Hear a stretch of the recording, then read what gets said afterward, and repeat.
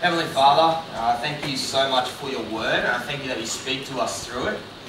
I pray that this morning you would help us to have clear minds and clear hearts that are free from distractions around us or our lack of sleep overnight. Lord, please help us to understand what you have to say to us in this part of your word. And if we already know Jesus, help us to love him even more because of what we're about to consider. And if we don't know Jesus, please help us to see the change that he can make in our lives, and help us to come to a saving knowledge and understanding of what Jesus has done for us. And we pray and ask for this in his name. Amen. Amen. Growing up, I had a whole bunch of different hairstyles. The one that I'm probably the most embarrassed about is the one that's about to come up on the screen. This is, that's the wrong order, just quietly. But yes, that's the one that I was most embarrassed about. I think my mum was hoping when I was a kid that I would never get a girlfriend, and so she decided that she'd just give me like a comb over. And so here's me and my friend Dan Peters. Dan's got a nice shaved head, and my mum thought, I know, I'll comb Mitch's hair over and make sure that he's single forever. Anyway, as I grew up, I decided that that wasn't for me, and so the next one is my haircut that I decided to get when I was in year 12.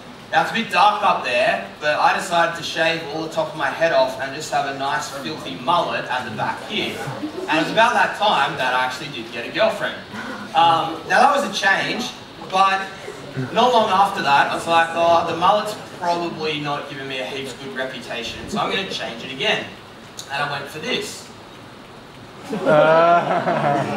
Yeah, the long curly red hair. And now I thought this was a really good change, and then I got asked to be the clown on McHappy Day at McDonald's, and I was like, oh, that's not really the vibe I'm going for with this haircut, so maybe it's time for another change. And so I got rid of that, and I ended up with what I have today. Shame I still can't smile though. So there's a whole range of changes that happened for me with my hairstyle. Maybe for you, you're in the same boat and you like changing your hair. But wherever we're at with that, there's heaps of changes that happen in our life. I know going through high school as well, I had a lot of different changes in my friendship groups. From who I was friends with when I was born and kind of your family friends, to then going to primary school and there's different friends there, and then into high school, where, as lots of you would know, friendship groups often change a lot. And then after school, where it's now my church friends that are actually my closest friends. There's been heaps of changes with that as well. Likewise with jobs, I've had a whole bunch of different jobs over the years. I started off delivering pamphlets and kind of putting them in people's letterboxes. Then I stepped up in the world and started working at McDonald's. See, I work at Macca's. One. Yes, come and see me after. That's fantastic. Macca's, and then you know those people who try and get you to sign up and give money to different what they call like not-for-profits on the side of the street in the city? That was me for a while, where I had to try and stop people and like convince them to give money every month to a particular charity. That one really sucked, so don't recommend that. And then I decided that I wanted to go into business, and so I was doing that for a while before I kind of reached the pinnacle of all employment, and that's being a youth pastor. For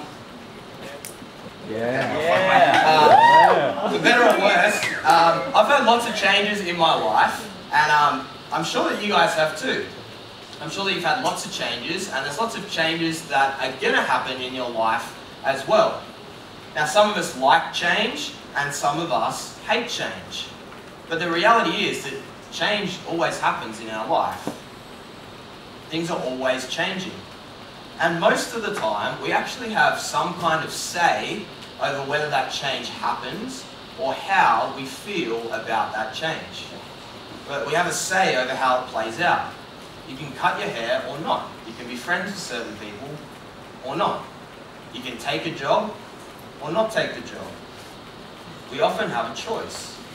Now, there's not many things in life that are actually impossible to change, that are just set and there's no chance that it will ever be any different. There's not many things that I could think of.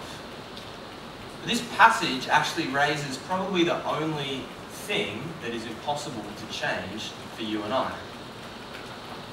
It's a change that no one could ever possibly make on their own. There's no way to reverse it by yourself. You don't even really have a say in the matter.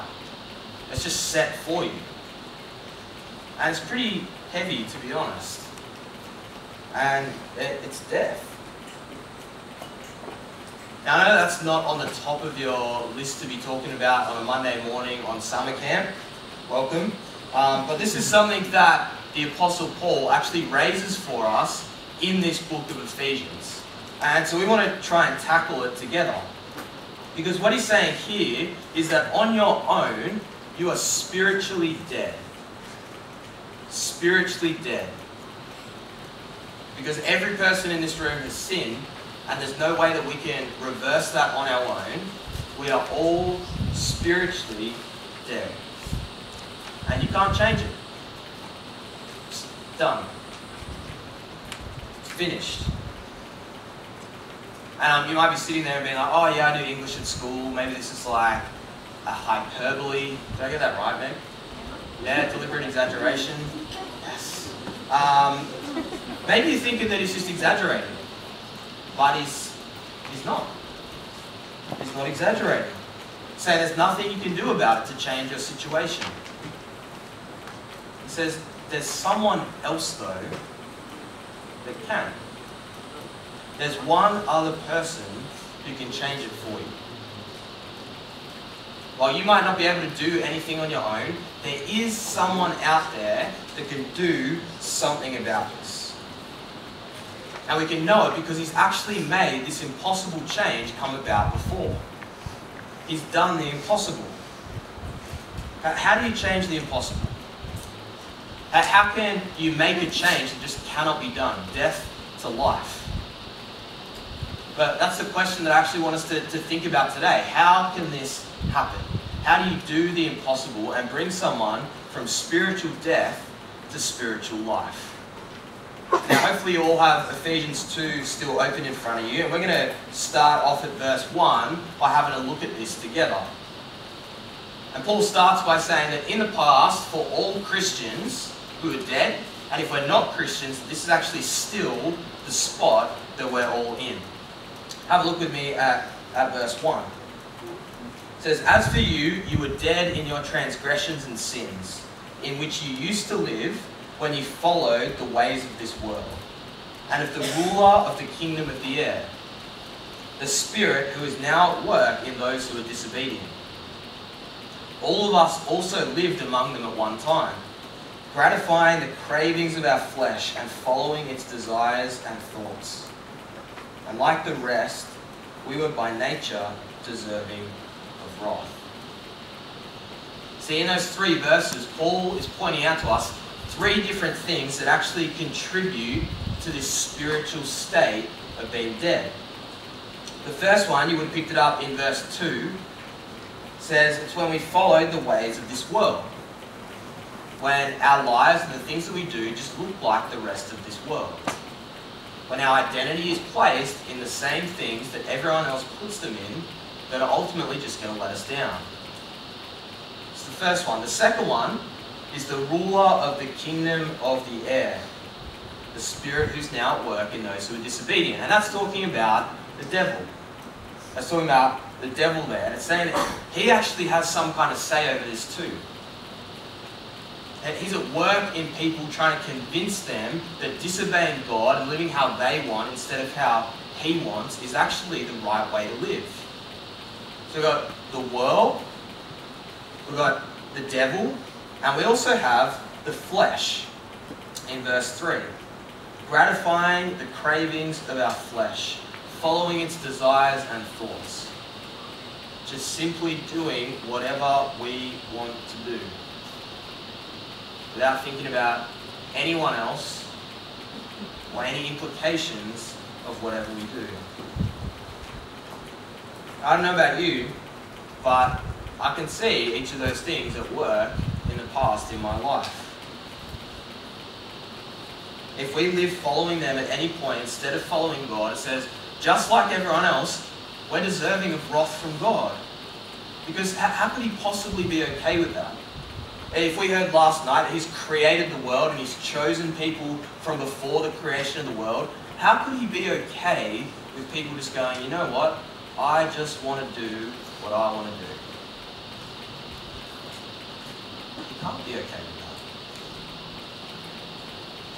And you might be sitting there being like, Mitch, I am not spiritually dead, and I never have been. I'm not sinful. But I want to suggest that for each of us at one point in our lives, we've just kind of followed the bouncing ball of the ways of this world.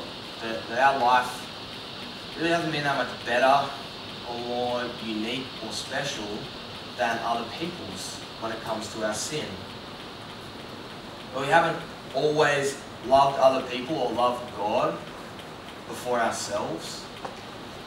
Because if we really think about it, all the problems that we kind of go, yeah, that's out there, like that's other people's problems or big problems that you hear about on the news with the world, I reckon most of those actually exist in each of our hearts as well. We can find most of those things in ourselves too. Those problems and issues with the world, they come from one common thing, and that's that people are selfish. They have themselves number one. They live for themselves more than thinking about and caring for other people. And the reason is, you and I, we often just gratify the cravings of our own hearts, our own desires. We follow our heart rather than following what God says in here. We lie to make ourselves seem better than we are, or to get out of situations that we don't want to be in. We love to do things that make us. God knows that.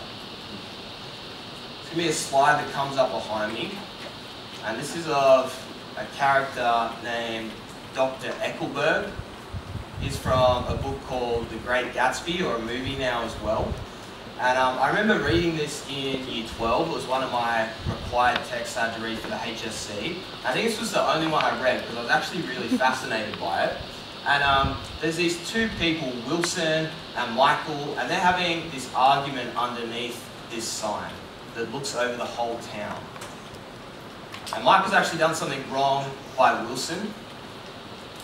And Wilson is trying to call him out on that, and he looks at him, and he glances up to Dr. Eckelberg, watching down on them, and then he looks back at Michael and he says this: "You may fool me, but you can't fool God.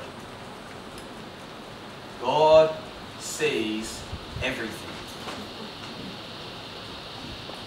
You may fool me, but you can't fool God, because God sees everything." That's true.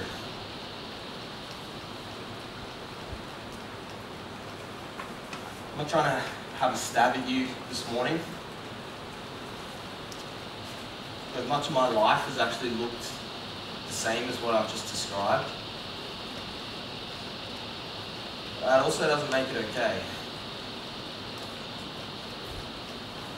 We're actually all in the same boat here on our own. We're all in the same boat. God is saying you're spiritually dead. But instead of having this identity, we've all actually had this placed on our life instead. That's what defines us. And it's not changeable. We can't change it. We can't lift that label on our own. We can't reverse that. But in the next few verses, it's where we see the impossible change actually happen. See this impossible change held out, not because of anything that we've done or anything that we actually can ever do. We see it's only through someone else. Have a look with me at verses 4 and 5. Verses 4 and 5 of Ephesians 2. Paul starts off verse 4 with "but." And it's a beautiful word here because he's changing from going, you cannot do anything about this, to offering us hope. But because of his great love for us, God, who is rich in mercy, made us alive with Christ even when we were dead in transgressions.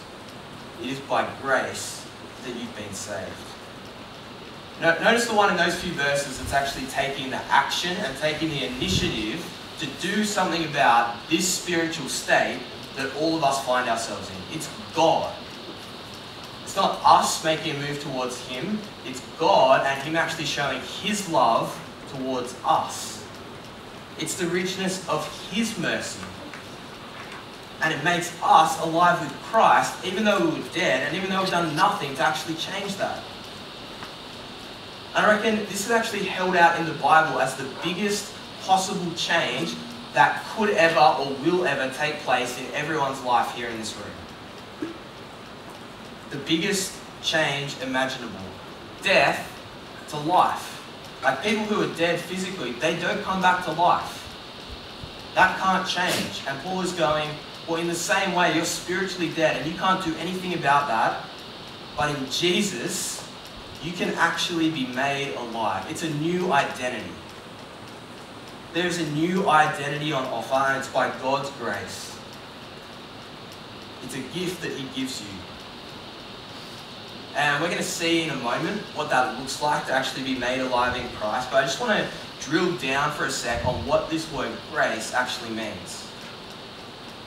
See, Paul, the guy writing this, he's saying that this has taken place for Christians.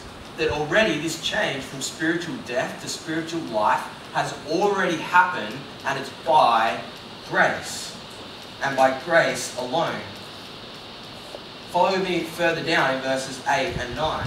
He fleshes this out more. He says, "For it is by grace that you have been saved, through faith, and this is not from yourselves. It is the gift of God.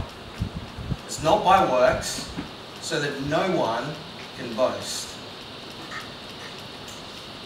See, he's saying no one can just be a good enough person. No one can kind of tally up enough good religious deeds to earn their way into heaven. He's actually saying something far better and far more beautiful than that way of life could ever be. He's saying, you aren't going to stack up to my standards. You were dead, but I actually love you. I love you, and I've saved you by graciously sending my son to die for you, when that's what you deserved, not him. Saying you're not saved as a reward for your good deeds, your church ministry, your religious performance. You are saved by Jesus. By the grace that God has shown us in him. What undeserved grace is that? That's good news, isn't it? That's the best. That God's grace and his love for you has been shown in Jesus and made you alive forever. You can't beat that. No amount of fun or other news that you ever hear this week or throughout your whole life is ever going to top that.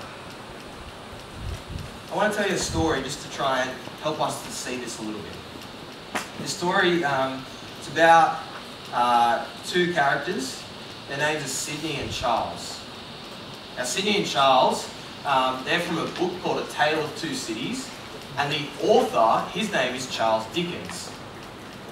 Now, what I find really interesting is Charles Dickens has named one of these main characters after himself, Sydney and Charles. Okay, that's fairly unoriginal. And Sydney and Charles, they're actually both kind of fighting over the same girl. They both like the same girl. And the thing that I find the most funny is, have a guess who wins. Who wins the girl? Charles, of course. It's like, yeah, write yourself into the book, and then you get the girl. Good on you, buddy. And so he gets the girl, and Sydney's left heartbroken, and he feels like Charles has wronged him because he's actually kind of gone behind his back and taken the girl. Her name's Lucy. And Charles and Lucy, they go off and they start living a nice life. They have a child together, and they're sort of like set up for living happily ever after. But then, disaster strikes for them. It's actually found out that Charles has been arrested in his home country of France, taken back there because he's committed treason, crimes against his own country. And the penalty for that there is death. It's death. And he was meant to go under a guillotine or it'd come down and cut his head off. So they lock Charles up in prison, and Sydney, he hears about this. So Sydney decides to make his way from England over to France. And he befriends one of the people at the prison, the guy that has the locks to or the keys to all the locks of all the cells. He makes friends with him and he convinces this guy with the locks to let him go into Charles' cell one night. And Sydney's come in with a bunch of his friends. They grab Charles, they drug him to knock him out, and they kidnap him. They take him out of the cell, and Sydney stays there and closes the door behind him. See, Sydney happened to look a little bit like Charles. They'd been mistaken for each other before. And Sydney, he's got his friends to come with him to actually rescue Charles and take him away to safety. And so in the cell, he puts Charles' clothes on, and the next day, he's let out to die for Charles. And on his way out, there's a woman that realises that it's not actually him. And she comes up and she whispers to him, "Are you really going to die for him? Are you really going to die for him?"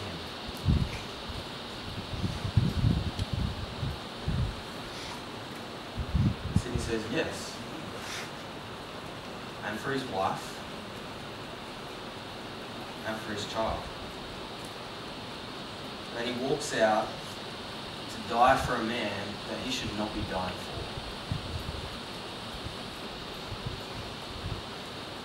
Who wronged him, who wronged his country. He dies for him. See, Charles Dickens, he was a man that many people thought was an atheist, because he actually hated organised religion in his day. But he loved grace. He loved grace. Because what he understood was that religion says, die working hard for your God. But grace actually says, your God died for you. Your God died for you. And so he named this character after himself to show that in real life, his life had been spared because Jesus had died for him when he did not deserve it. That Jesus' death on the cross means that he could actually be made alive forever with God. That we were so loved by God when we did not deserve it, that he sent his son to die in our place. He was so merciful that he put our clothes on his body when he was born as a baby in a manger. He was so gracious that he was executed for us when he went to the cross. That he won salvation when he rose from the dead, so that we might actually truly be alive and live with him forever rather than staying dead. You see, this story about Jesus, it's actually all of our stories. Just like Charles Dickens wrote himself into A Tale of Two Cities, we are a part of this story that we're hearing about this week. We are written into it as well. As to remind us that God has made an impossible change through Jesus. That we might actually go from being dead to being alive by God's grace.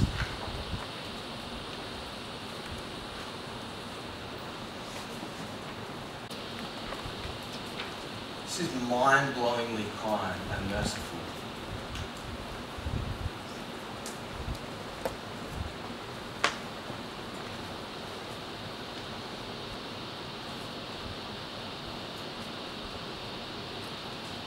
don't believe in Jesus,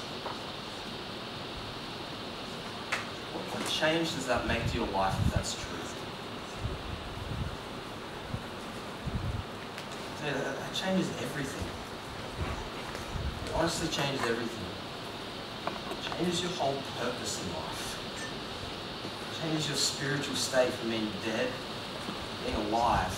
It brings you into a relationship with the God of the universe. It promises you hope beyond this life. Because the Son of God was willing to die when you should have. See, Charles' life after this was completely changed. After his encounter with grace, he went away changed. And ours should too. Because when we receive this grace, there has to be this death to life change that is evident in our lives. Because by grace, we're actually changed from death to life in Christ. You see, it's this reality of being marked as dead and yet appearing alive that marks the Christian life. And it's what Paul finishes off this passage with here. He says this in verse 10. Follow with me. He says, we are God's handiwork, created in Christ Jesus, just like we heard last night. He's picking up that same idea, and then he tells us why. He says, to do good works, which God prepared in advance for us to do. See, it's after receiving this grace and going from being spiritually dead to spiritually alive that then God calls our lives to look different, and not before. He's saying, just as I chose you from before creation, I created you in Jesus, and only in Him to do good works, and I've already prepared them for each of you. For each of you here who actually knows Jesus, I've prepared them for you. They're already laid out. And right now in the present, you've gone from death to life by grace. How cool is that? That's so cool. That label of dead is taken off of us. And instead, it's replaced with this. We're made alive. We are made alive in Jesus. I want to finish with a quick few points of application before we pray. The first one is this. I want to be really clear that these good works that it's talking about here in verse 10, they are only ever a response to grace. Paul's written this in a specific order to actually show us that it's not a way of earning our salvation, it's not a way of getting into heaven or keeping ourselves in God's good books. It's actually a response to what Jesus has done for us. If you're taking notes down, write this down. Grace is not opposed to effort, it's opposed to earning. Grace is not opposed to effort, it's not opposed to us trying and actually doing things that are good and putting in 100% as we serve Jesus. It's opposed to earning. See, what Paul is saying here is that we can't earn our way into God's kingdom. It's only by grace. But if we truly understand that, we have to be changed. And so He's laid out things for us to do as a response to that. On the other hand as well though, it's not going, oh, fancy that. I'm actually really good at sinning. And God, He's really good at forgiving people. So we're like a match made in heaven. So that means that I can just keep on sinning and God is just going to keep on forgiving. Christianity is perfect. It's not like that. You see, God's job is not to forgive us. He's not obliged to forgive us. He was never under an obligation to send Jesus to save us. He said in verse 3 that we're actually deserving of His wrath. And instead of showing that, He showed us grace. See, grace, it's not permission for us to sin. What grace is it's the power and the strength to overcome sin in our life. Knowing that Christ laid down his life for every single one of our sins. If you're a Christian here this morning,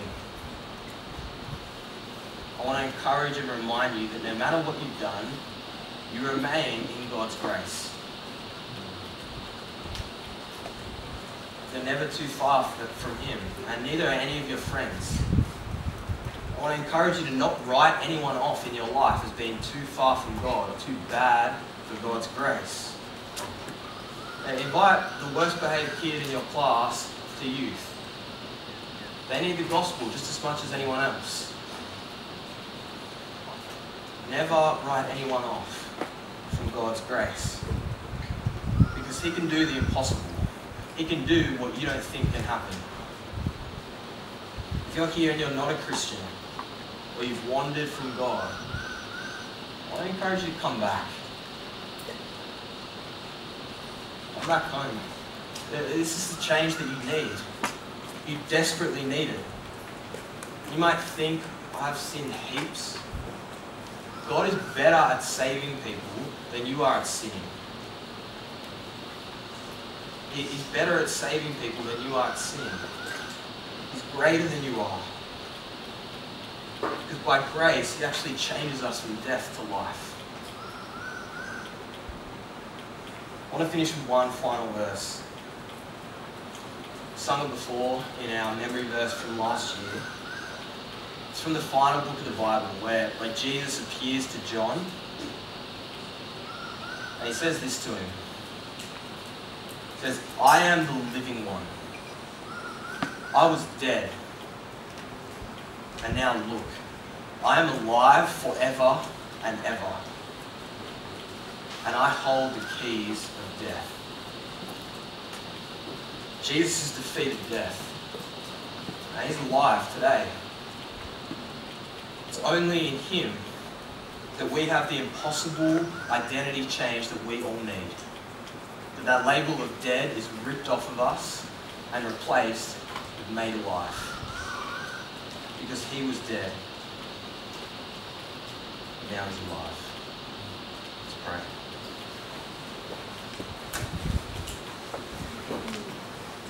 Father, thank you so much for Jesus.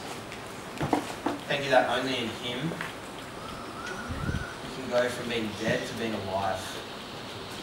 I just pray that right now, as we spend time singing to you, as we spend time after that in our community groups, that every single person here on camp would actually be really struck by that, by the good news that we've just heard in your word, that no matter what we've done in our past, that your grace is bigger than that, that your grace is better than that, and that you've shown us that in Jesus' death for us.